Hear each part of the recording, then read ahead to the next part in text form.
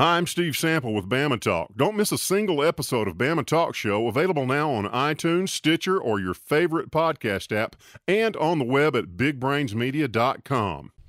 This is the Weather Xtreme video for Monday morning, the 4th of March. I'm James Spann. Hey, we warm up nicely today. How about low 60s? Doesn't that sound good after a frigid weekend? We'll check some of the Skycam shots around the network early this morning. These were captured at the insane hour of about 4:30.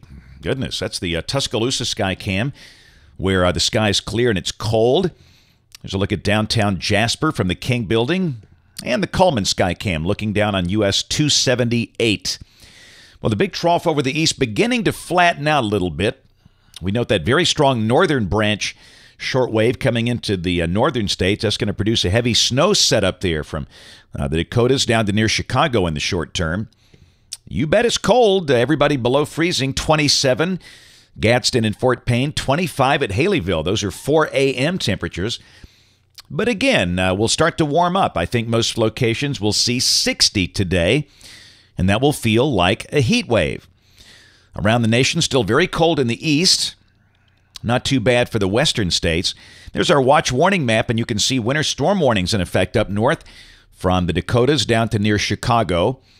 And winter storm watches have gone up for parts of Virginia, around the Washington, D.C. area, parts of Maryland and West Virginia. That could be a huge snow for those folks, as you'll see in just a moment. Now, in the short term, this is the big snows from the Canadian border down to near Chicago and north of Indianapolis.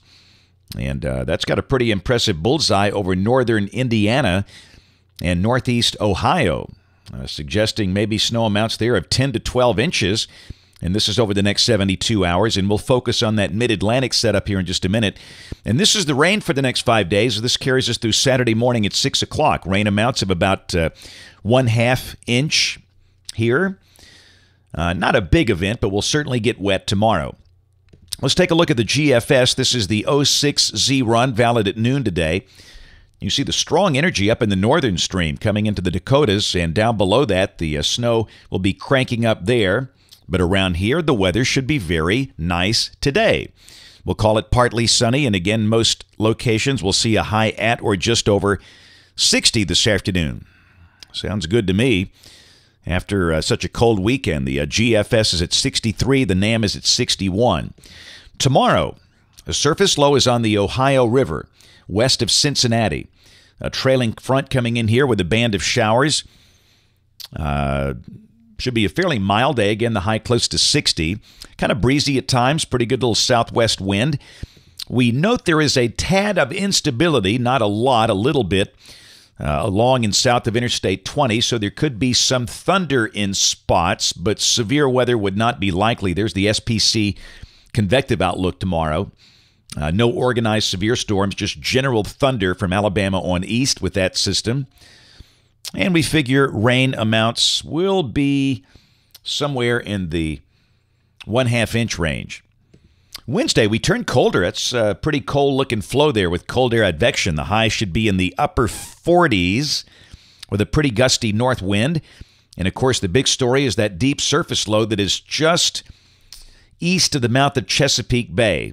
And our friends up in the Middle Atlantic coast region are all going to be asking who gets the snow and how much. Well, let's take a look. This is the RPM output.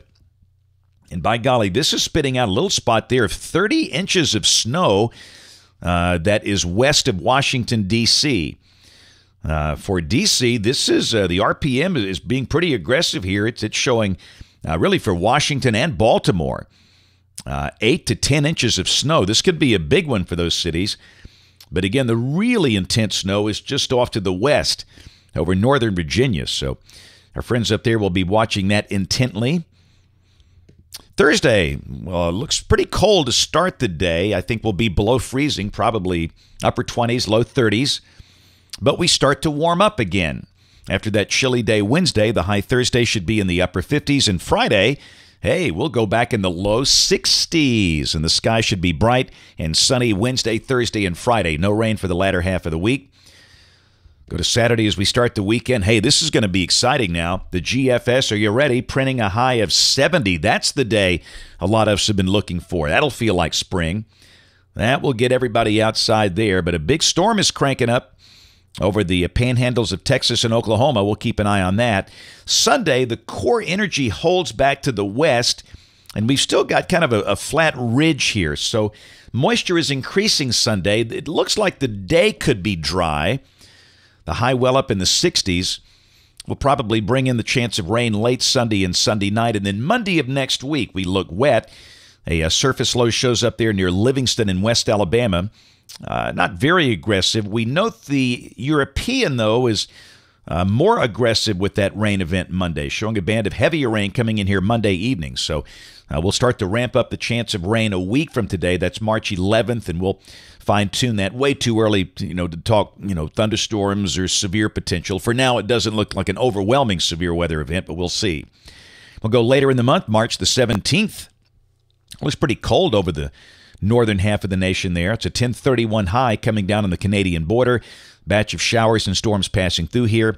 And on the 19th, that looks nice, calm, and dry, if that's right. That's it for the Weather Extreme video this morning. We'll have notes in the blog. Kind of back to the regular schedule this week. The next video here by 4 o'clock today. And if you can, watch us on television this evening or the live stream, ABC 3340 in Birmingham at 4, 5, 6, and 10. Thanks for watching. Have a great day, and God bless. Hey, this is Ross with my partner Bob. We have a show called Worldview Matters. And Ross, as you know, we believe that everything in life is somehow related to how people view the world around them. Our show is available on iTunes, Stitcher, or your favorite podcast app. Also available on the web at bigbrainsmedia.com.